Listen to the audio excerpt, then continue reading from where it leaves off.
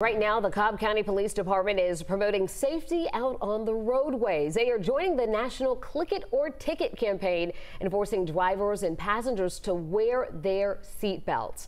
The campaign runs through Memorial Day weekend with the goal of saving lives in the event of a crash on the roads. Georgia law requires all front seat passengers to wear a seat belt.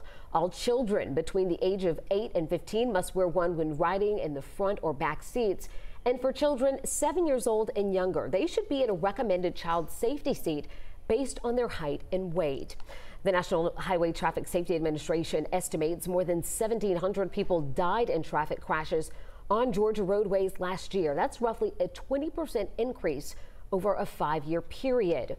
Tonight, officials have these tips for drivers out there. You want to drive at a safe and reasonable speed and never try to speed up in order to try and make up time. You also need to buckle up before you even start your vehicle. That's a good habit.